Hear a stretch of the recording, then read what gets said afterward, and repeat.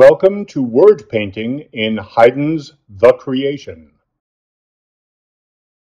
Now, for those of you who may not know, word painting is a musical depiction of the text, onomatopoeia of music.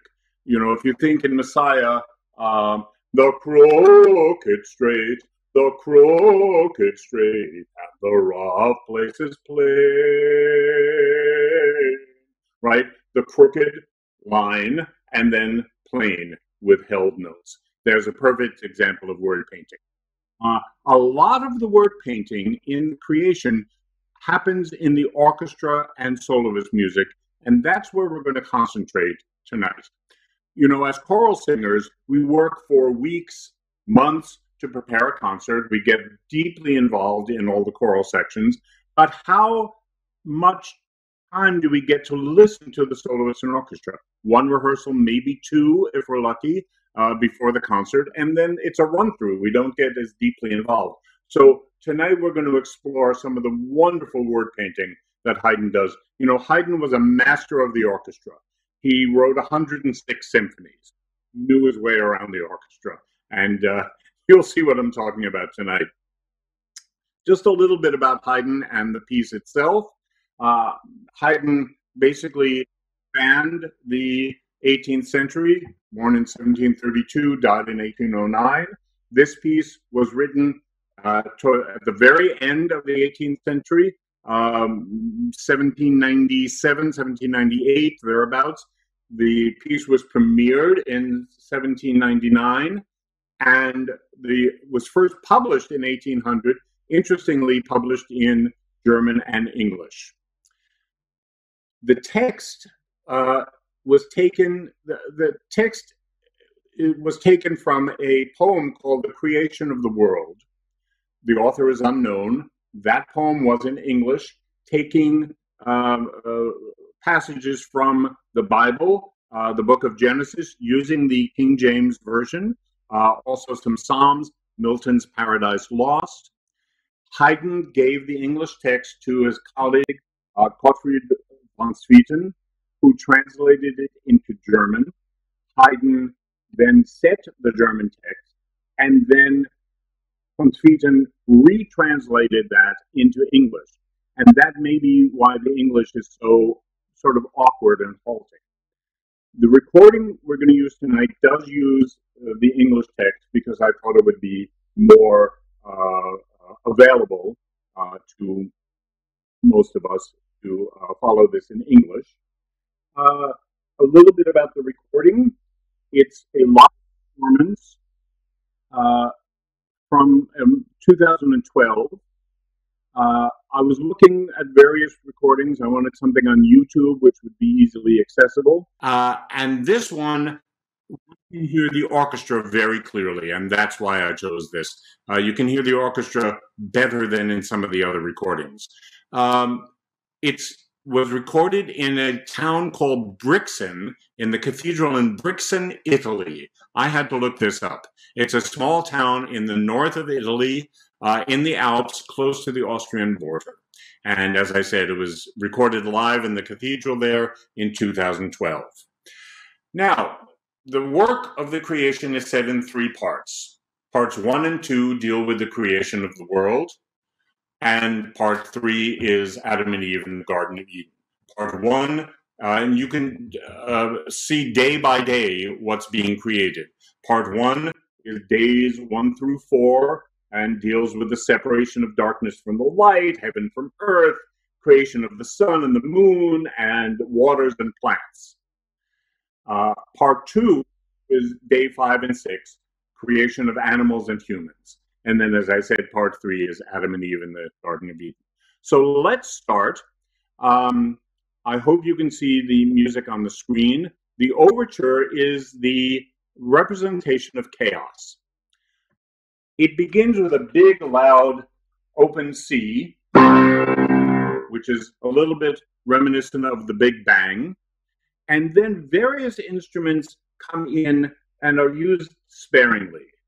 To give this idea of open space, there's little going on. You see perhaps things floating by.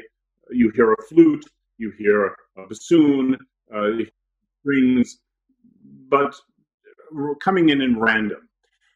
However, there's something else going on, and if you're a music theory geek like I am, this will be interesting to you. If you're not a music theory geek like I am, look interested. All right? When we talk about closely related keys, we don't mean close on the keyboard, like C is next to C sharp is next to D. We mean how many notes are there in common between two keys. So for example, C major and G major are the two most closely related keys. There's every note in common except one. In G major, you have an F sharp. That's the only note that's not also found in C major. So every time you go up a perfect fifth, or you go to the fifth note of the scale, C major, you go to the fifth note of the scale, you're a G. G major, you go to the fifth note of the scale, you're a D. Has every note in common but one. We're adding sharps. The same thing is true going down a fifth, adding flats. If you're in minor and you go to major, you have what's called the relative minor and major. This begins in C minor, and the relative major is E flat major. That would be the easiest place to go, and you would think Haydn would go there, but no. And I'll explain why in just a moment, and why I think this is one of the representations of chaos. So let's listen to about the first 20 measures or so of the overture. Here we go.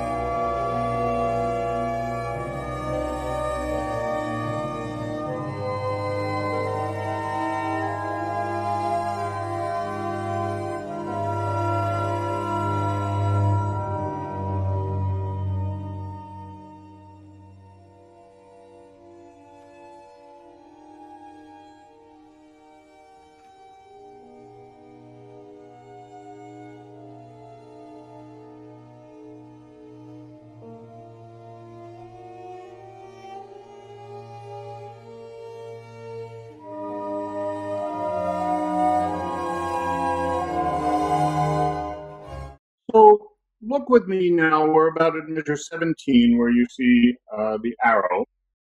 And what Haydn does at this point,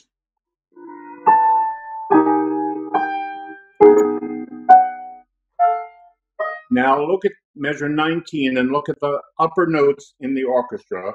You hear the E flat going to D, and you expect it to go back to E flat, modulating to E flat major from C minor. As I said, closely related key, easy to do that. So you expect Haydn to do,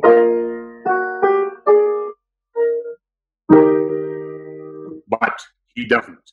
Starting here again, he delays the resolution, and you get this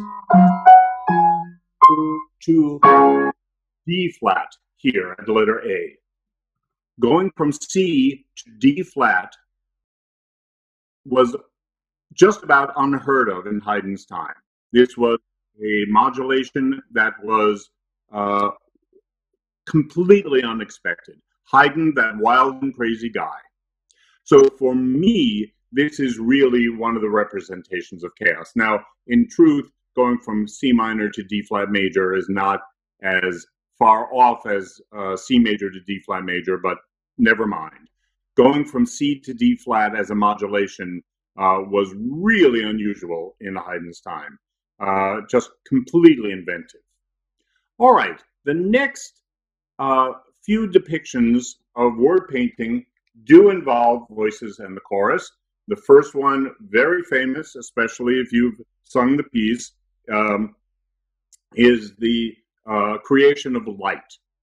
So you'll hear the singing, the world was without form and void, and the darkness was upon the face of the earth.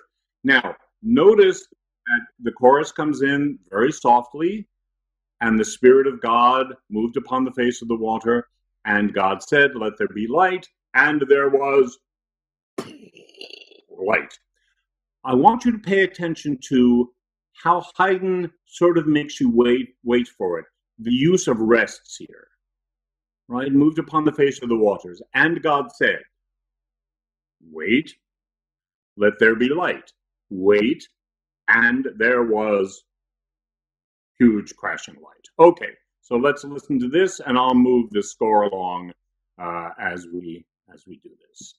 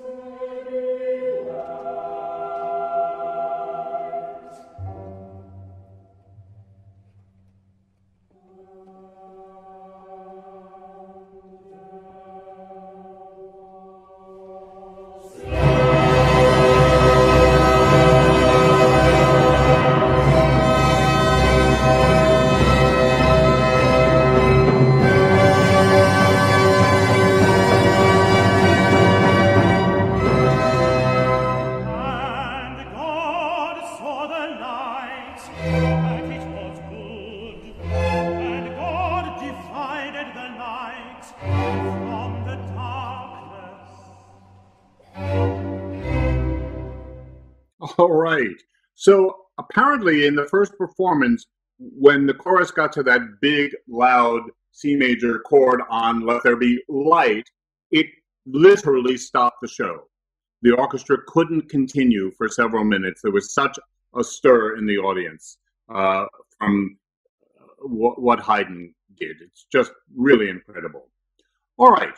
So we move on now to day 2, and this is also a section with voices. This is taken from Paradise Lost, the depiction of the defeat of Satan's host. And you'll notice that the tenor goes quite low in his range, perhaps signaling defeat. And then when the chorus comes in, it's quite disjunct.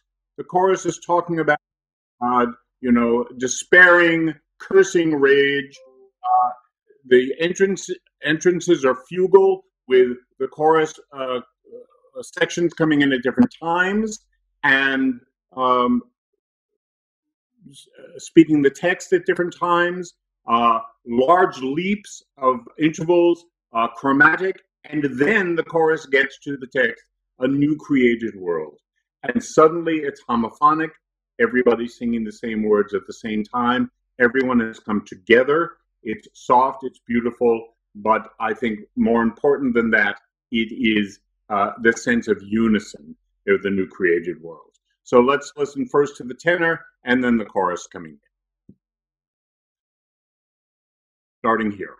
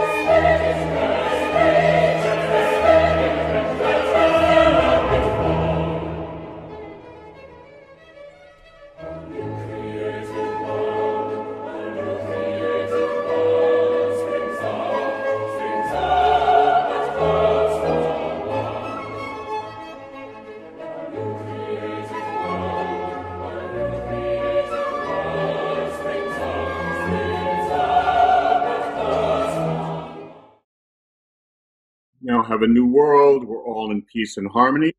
And then God starts to divide the waters from the land, and you get a sense of elements.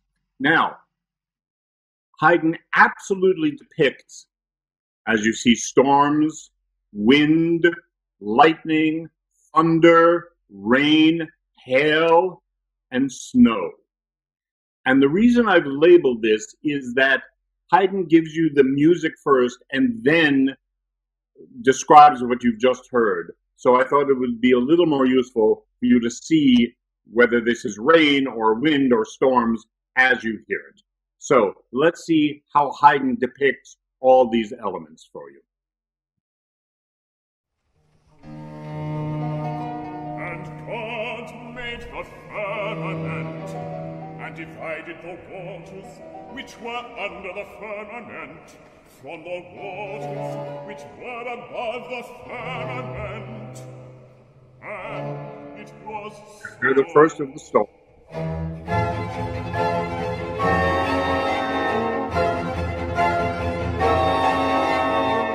Outrageous storms now dreadful arose.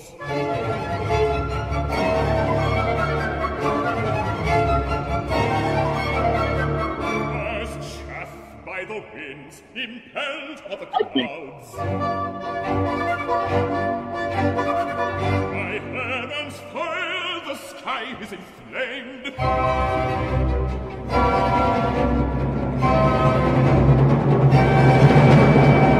And awful thunders are rolling on high.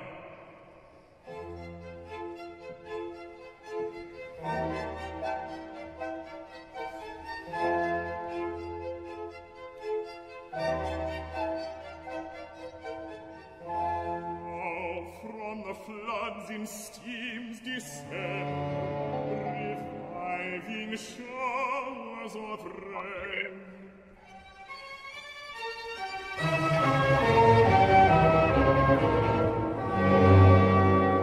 A dreary, wasteful hill. Listen to the snow.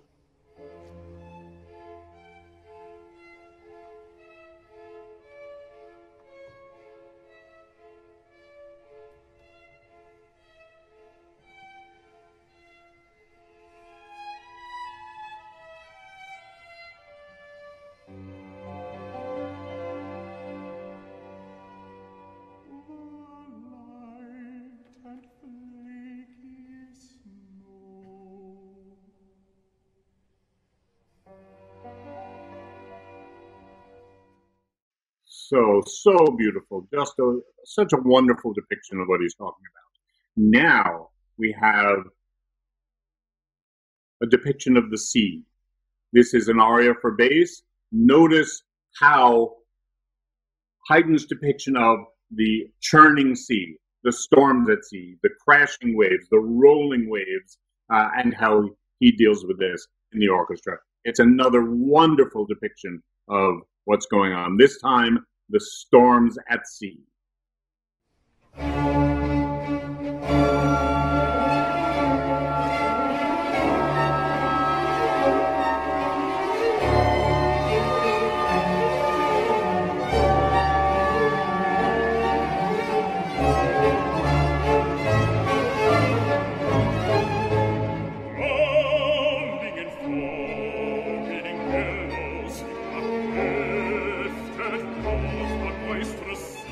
All right. So he carries on for a while, talking about the storms at sea.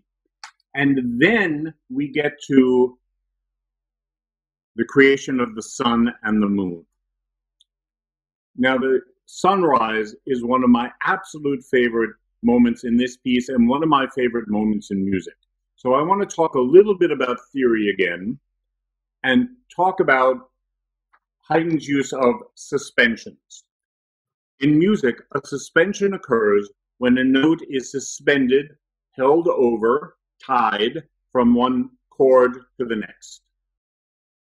The note which is suspended becomes dissonant with the new chord and resolves down by step. So if you see here, the D is then held over and becomes dissonant. And then we go on, measure 4, the G is suspended and becomes dissonant. And then the A is suspended and becomes dissonant. And this series of tension and release, coupled with the rising line, D, E, F sharp, G, A, B, C sharp, D. And if you think about a sunrise, how absolutely majestic it is, and the slow sunrise until the sun is at its full glory. This is absolutely a perfect depiction of that. One of my most favorite moments. We'll begin with the recitative before that, so you hear what we're talking about. Here we go. And God said, let there be lights in the firmament of heaven to divide the day from the night, and to give light upon the earth. And let them be for signs, and for seasons, and for days, and for years. He made the stars. Listen to the tension. It's beautiful rising along.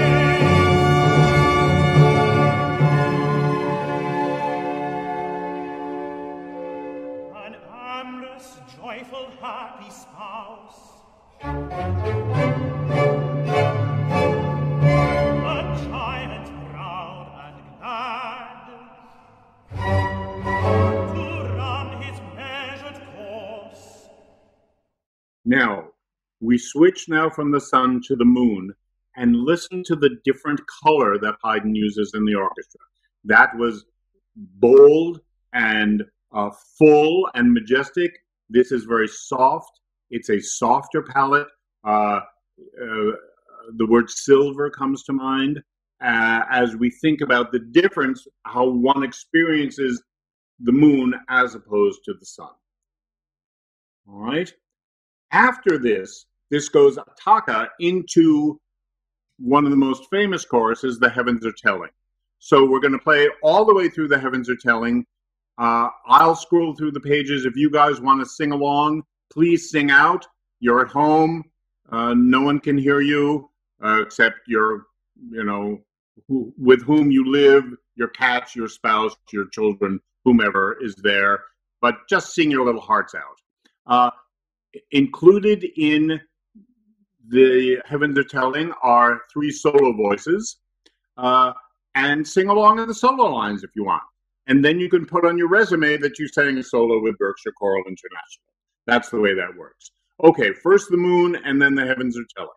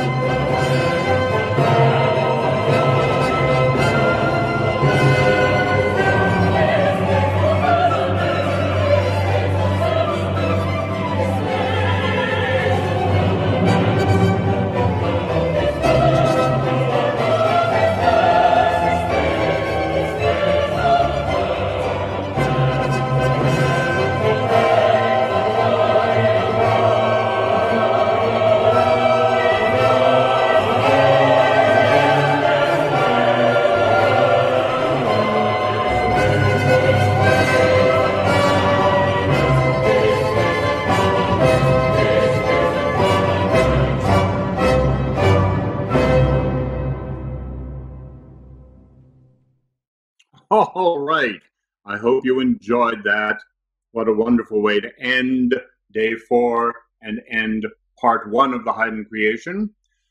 I should point out, and I should have mentioned earlier, that the 3 soloists are given the name of angels. You have Gabriel, Uriel, Raphael. They sing throughout the first 2 sections. As I mentioned earlier, in part 3, you have Adam and Eve.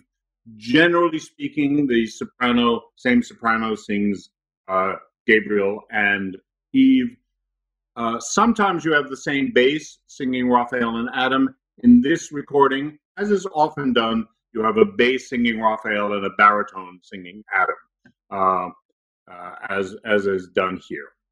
All right, so let me call up the second part to what we're doing here.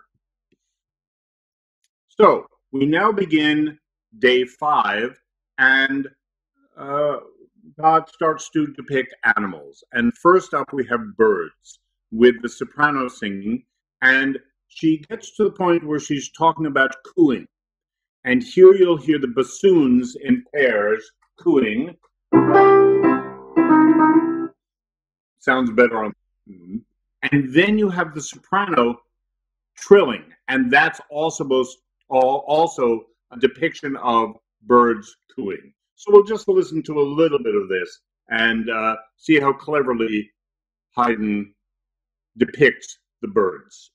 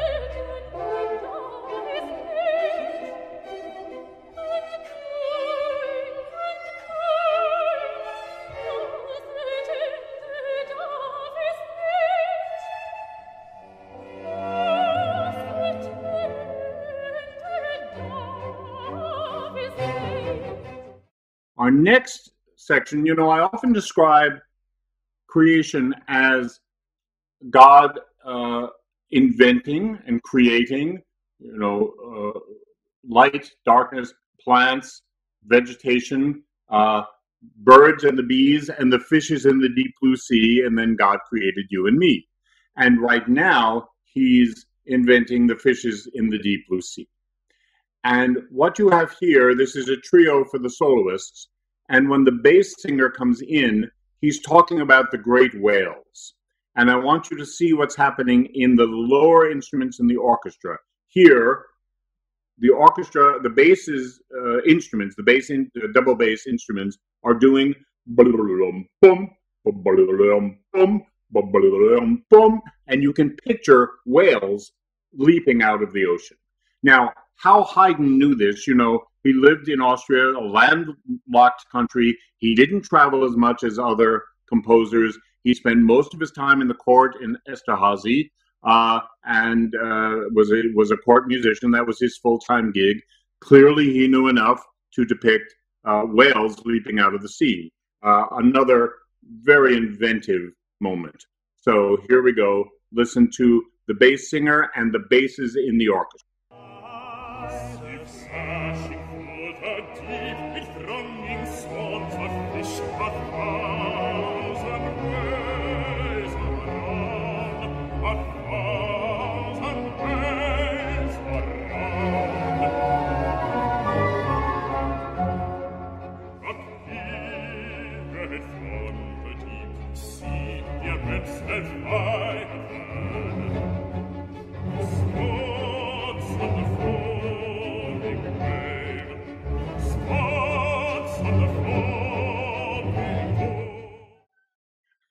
Just a snippet, but you can see again how wonderfully inventive Haydn was. And now we get to more depictions of animals. So again, I've labeled it for you because Haydn gives you the musical depiction and then tells you what you're listening to. Lions and tigers, no bears, oh my, deer, horse, cattle, insect, and the very famous worm at the end. Now, I want to talk a little bit about theory again. I'll talk about it when we get there. So here's more depictions of animals, and listen to how Haydn depicts these various animals. And God said, let the earth bring forth a living creature after his kind, cattle and creeping thing, and beasts of the earth after their kind.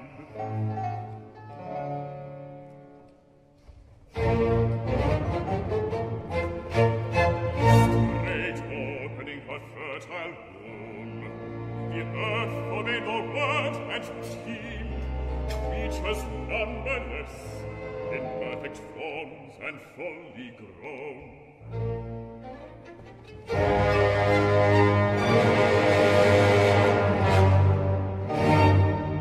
Cheerful roaring,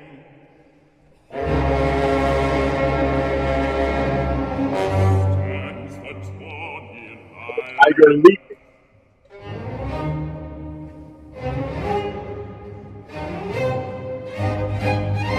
In sudden leaps, the flexible tiger appears.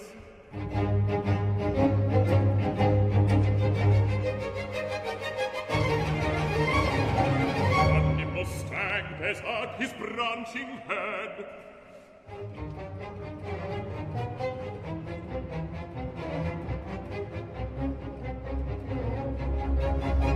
With flying mane and fiery look, impatient neighs, the sprightly steed. Okay, now I want to pause for a moment to talk a little bit about theory again.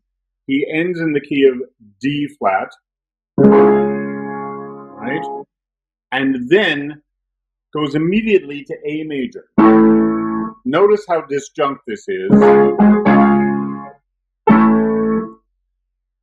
This change, the interval is called the tritone, an augmented fourth or diminished fifth. I'm going to talk more about that a little bit later, but it's almost as far in key relationships as you can get from one to the other. And by the way, it is, in this case, as far on the keyboard as you can get. The tritone, the augmented fourth, divides an octave absolutely in half. So it's as far as you can get without going back to, if you take an octave C to C, the tritone divides it absolutely in half.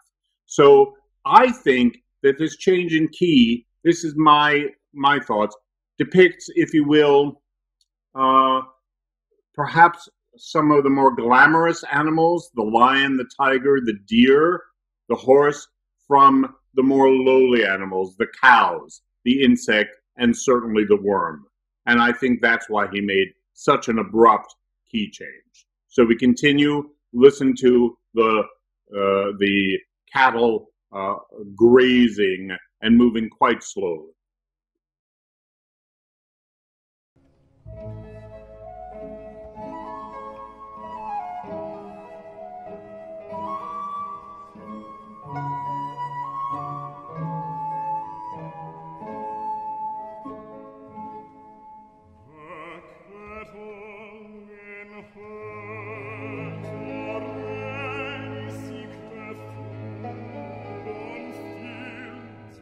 Meadows green.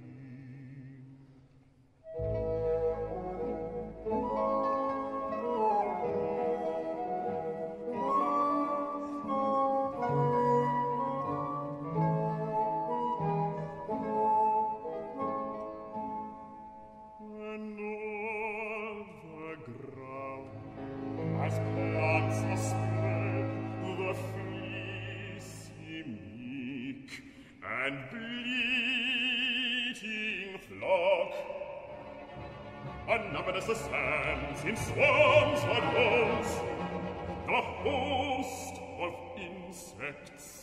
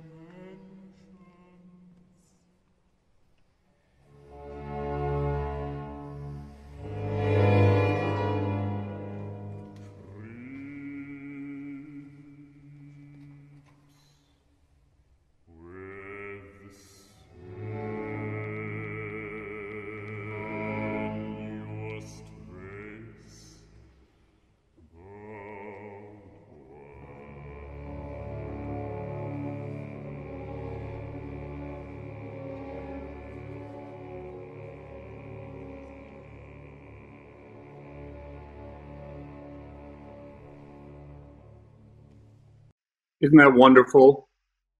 And this is why you want a bass singing Raphael. If he's got a low D on the word worm, Gewürm in German, same thing.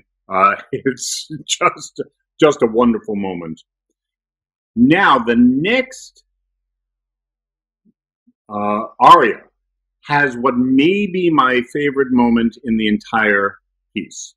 It's scored for bass soloist, talking about now heaven in fullest glory shone. All of the animals were about to get man and woman. And at this section here, starting with pick up to measure 37 here, the German text, den Boden drückt der Tiere Last, meaning that the ground presses the animal's load. And on the word load here, Last, listen to what's happening in the orchestra. The bassoons and the contrabassoon have a low forte B flat, which sounds like the animal emitting a rude noise. So you have Den Boden drückt der Tiere, blah, to be subtle about it. And then the same thing happens here in measure 44 with a low C. So, as you can tell, I'm talking about Haydn, one of the most elegant composers, how much I adore his elegance, but I'm not above a whoopee cushion sound at the same time. So, let's listen to this aria, just a little bit of it, and pay attention to his incredible depiction in the orchestra.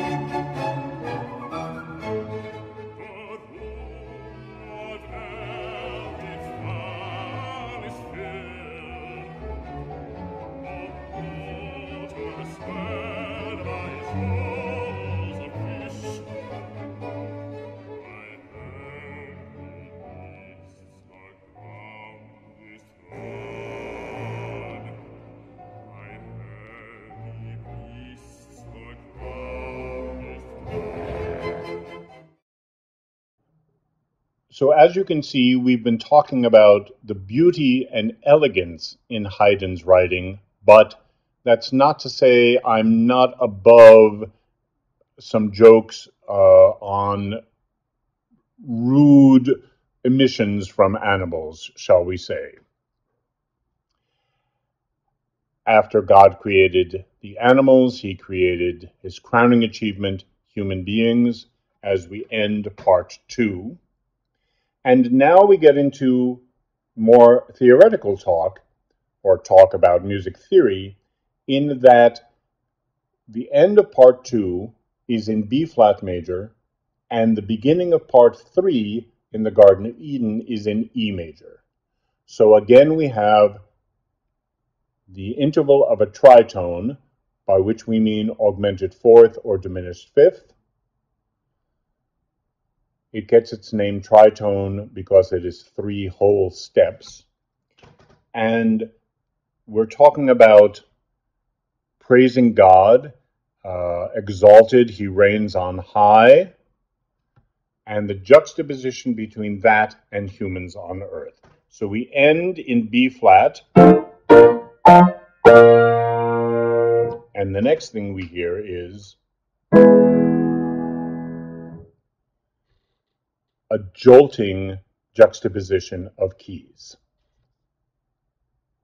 And this is the interval of a tritone, which is the most dissonant interval we have. It was depicted in the Middle Ages as the devil in music, Diabolus in musica. It was forbidden in earlier times. And this is absolutely a depiction of the difference between God on high and humans on earth. This change from this, sorry, to this. How much more different could we be? So the Garden of Eden begins with a beautiful pastoral setting. We'll listen to just a little bit of it, and then we'll have one more choral section for you all to sing after this.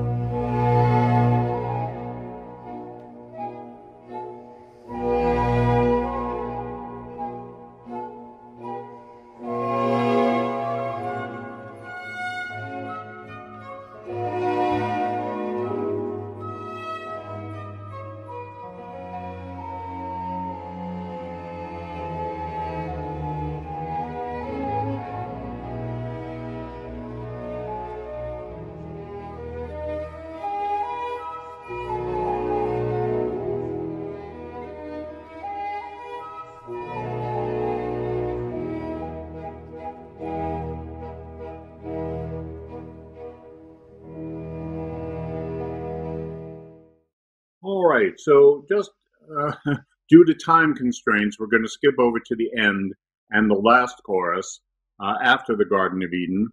And I want to just mention at this point, you know, that Haydn set this work for 3 soloists, soprano, tenor, and bass, except for this last movement when you need an alto soloist. Now, the alto soloist comes in and sings 4 bars. Here, Amen. That's it. She sings that word 4 times. Yada-da-da-da-da-dum-bum. I counted it up. It's 32 notes. But you need someone to sing that. Almost all the time they bring in someone from the chorus to come front and sing this.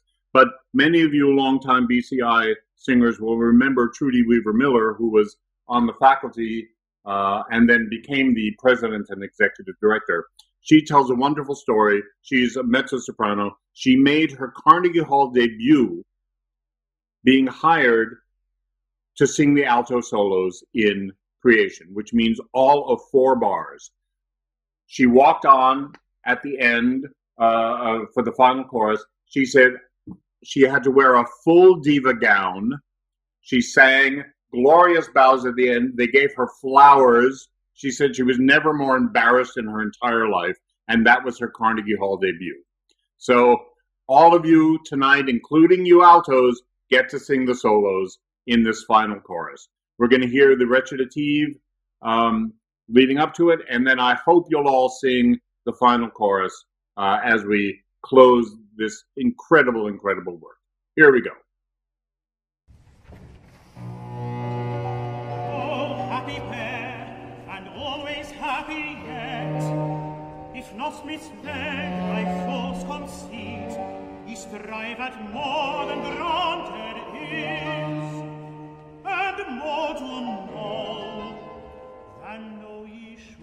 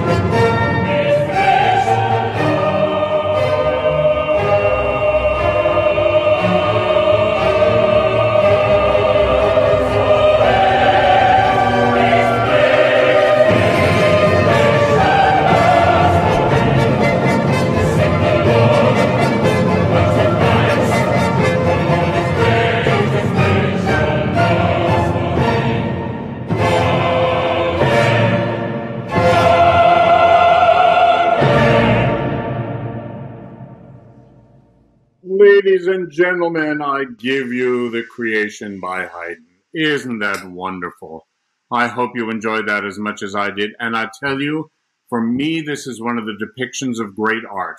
I can't tell you how many times I've done this piece, sung it, prepared choruses, conducted. I never conducted the whole thing, but I've certainly conducted excerpts, and it still moves and thrills me every single time.